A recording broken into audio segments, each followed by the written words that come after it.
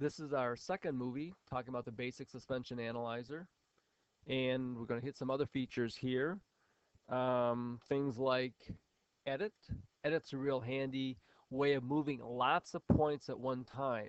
You got a lot of measurements down in here, and let's say that you don't have you got a streetcar. A streetcar, the left and right side are the same. They're not different from each other like on a circle track car. They're called more of a symmetric chassis. And it says here, do you want to have all the left side specs copied to the right side?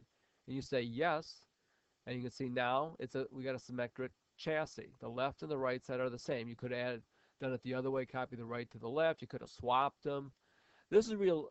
There's other things in here like move groups of measurements. Like you say, I want to move uh, the left side only. I want to move all points. Let's say you made a mistake.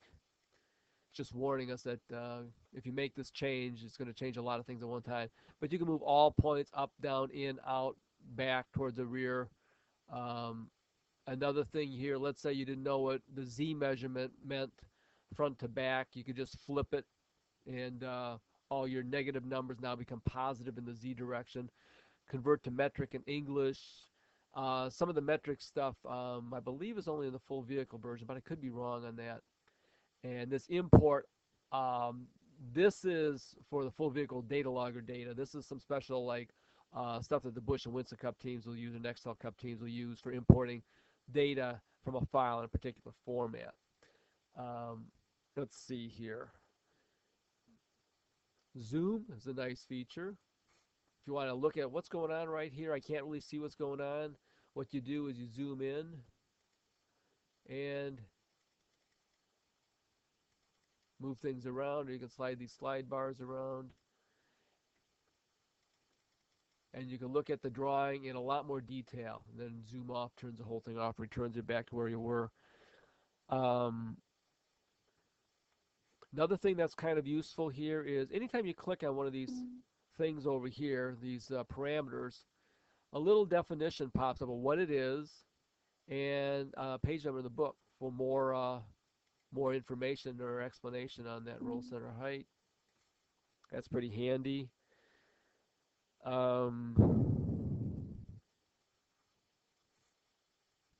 Here we have vehicle specs. This is pretty important. In the basic version, this would be called other measurements, but in the full vehicle, we call it vehicle specs. And like this thing is pointing out, we have these help tips in our programs here that give what we think are pretty important tips for understanding how the program works. And you can see here, a critical setting in this full vehicle version, which we don't have, but is a suspension to analyze. But these tips are very handy. And let's say you read this and you don't want to see it again. What you would do then is just click on don't show this again, and you'll never have to see it again next time you run the program. But in here are things like wheelbase, height of the center of gravity, your corner weights.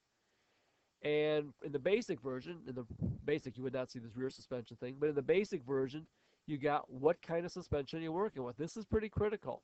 McPherson strut versus double A arm, there's a big difference there on what it's going to ask for inputs.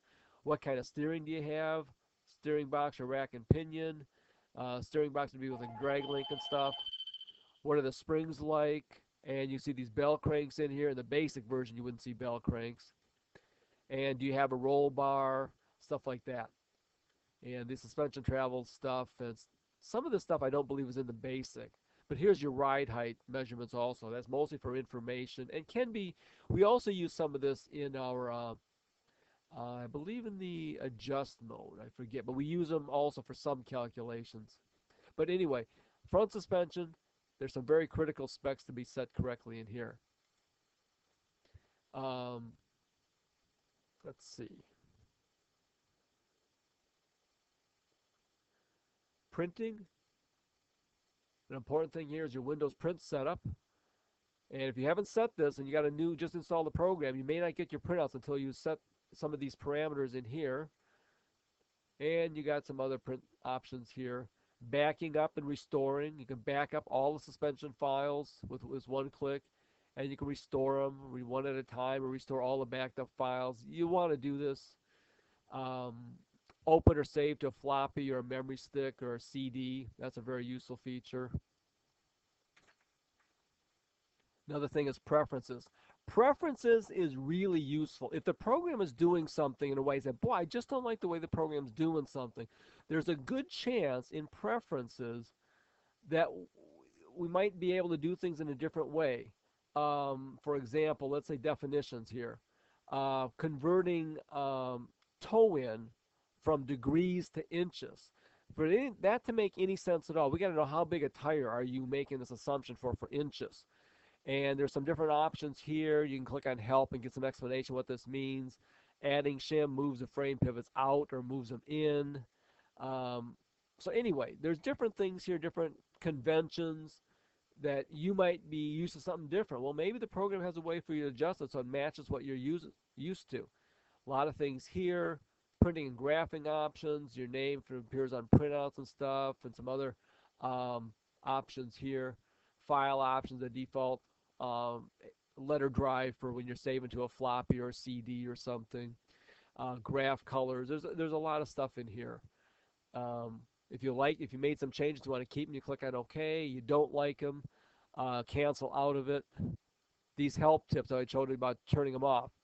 You can restart them if you turn some off and you want to turn them all back on again. You can do it right here. So I'm going to cancel out of that.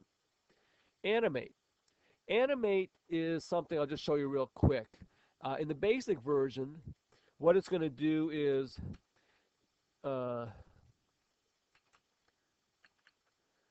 you just put in some numbers here, and you'll just I'll show you in a second. Um, roll. We're going to animate, and you can see what's happening here. You can just kind of watch the suspension move, and maybe you'll learn something by that. You can slow this way down if you want. You can single step through this thing. And I went a little too fast, maybe. No, I didn't. Okay. And you can go down in here and watch things move.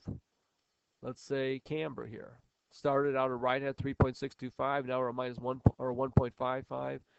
And you can just go forward through this, step through this, and you can just see everything change. There's a lot more powerful animate features in the upgraded versions also. And another thing I'd like to show you here is, let's get animate off. When you're saving a test, we talked about folders in the previous movie. Um, we give you this default folder called My Test, but let's say you want to be a little more creative, and if you start working with lots of different suspensions, maybe you work with Legends cars and maybe you work with late models. And what would make more sense is we're going to add a new folder. You can see that's the top option in the drop down. And I want to add a new folder name.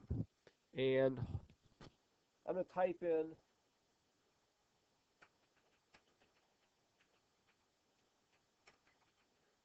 maybe Joe's Legend car. Maybe you want a bunch of different iterations or revisions of some files under that folder name. Okay? And it's still called My Legends, but now it's in a new folder. And if we click on open, you see now we got Joe's Legend car down here, My Legends. And let's say we make a revision, change that to 20, and change this to 15. And we're going to save this file, save as. Yep, puts too much stuff in there.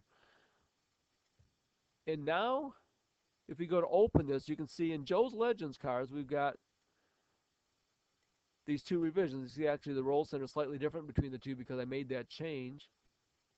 Or we can look at My Tests, some of these other things we saved in the first movie. Or we can look at all the tests that we provided with in our examples folder.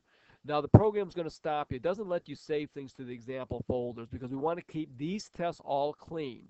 That way they're exactly like we originally gave them to you. And if you open a test, let's say the super late model, you open it. And if you go to save something with the super late model, we try, it doesn't even present examples. It won't let you save it to the examples folder. It's a real nice thing. So we know when things are in the examples folder, it is what we expect it to be. And that concludes this movie.